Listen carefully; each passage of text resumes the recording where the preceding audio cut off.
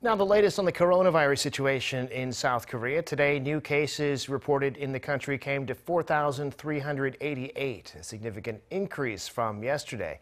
The figure is up more than 1,200 compared to Tuesday. As usual, an increase in the middle of the week. But compared to the same day last week, it was down by 50 cases.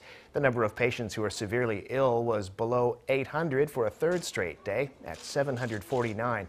Several dozen cases have been detected this week in people returning from the Consumer Electronics Show in Las Vegas, which ended last Friday.